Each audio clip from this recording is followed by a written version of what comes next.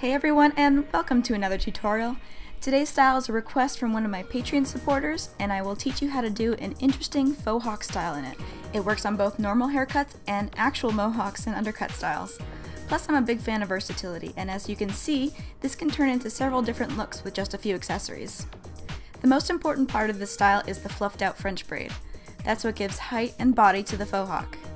Normally it's hard to fluff a French braid without making it all fall apart, but here's a trick. Starting with a section on top of your head, split into two strands. I'm going to cross one over the other to make a flattering triangle shape in front, and then add in more hair from one side of my head to the inside of the opposite strand, like we do in a French fishtail. Then split this strand in half, add in more hair to the outside half, and bring that over and add to the inside of the other strand. Split this strand in half now, add more hair to the outside half, bring over to the inside of the other strand, and so on. Technically you're doing a French fishtail technique here, but because you're splitting off such big chunks from each strand, this effectively looks like a 3-strand French braid.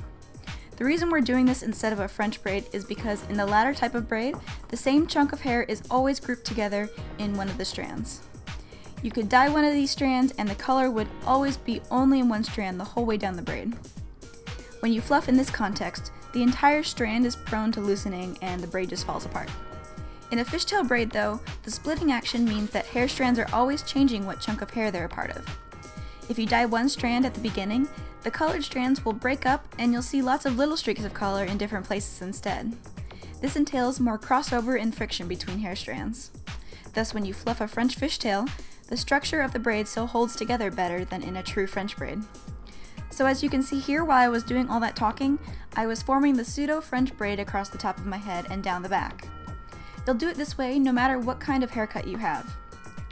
Starting around crown level, gently pinch each of the few stitches you just made and pull some hair out to fluff the braid. Do a few more stitches of the braid, then fluff those stitches. Do a few more, fluff, and then eventually you'll have picked up all the free hanging hair and incorporated it into the braid. Stop when you get to the nape of your neck like this. In a mirror, check that you like the amount of fluff you have in the French braid and adjust as necessary. Then temporarily clip out of the way or use your mouth to hold one of the two strands still in your hands. With the other, split it in half and rope braid to the ends. Attach a hair elastic to hold the braid secure.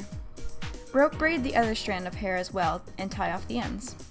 This looks a lot like some early Game of Thrones hair, which I thought was funny.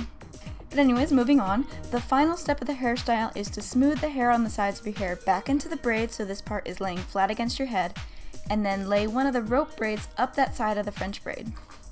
Use bobby pins to hold this in place. If you have a shaved head for a mohawk or an undercut, this smoothing part is already there for you, so just pin the rope braid up the side of the French braid.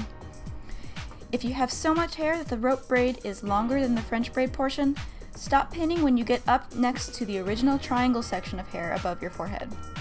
Tuck the rest of the rope braid underneath and inside the French braid at this point and pin there. Repeat on the other side of your head by smoothing flat the hair on that side of your head and pinning the remaining rope braid up this other side of the French braid.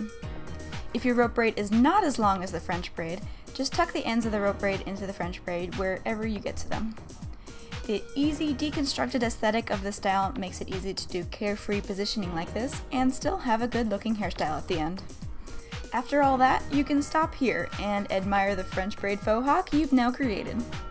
You can also accessorize to your heart's content. You can add in some flower pins and clips for a romantic look, or go in the complete opposite direction and add some chain and hair beads to get a punk, edgy sort of style.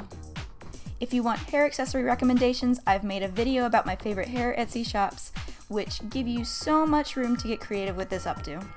So try it out, make it your own, and then show it off as much as you can, because yeah, you look awesome. Want to see more unique hair tutorials like this? Check out my YouTube channel by clicking the links on this screen, or follow me on Instagram at Silvousplaits_hairstyling. Now go have some fun doing your hair, and I'll see you later.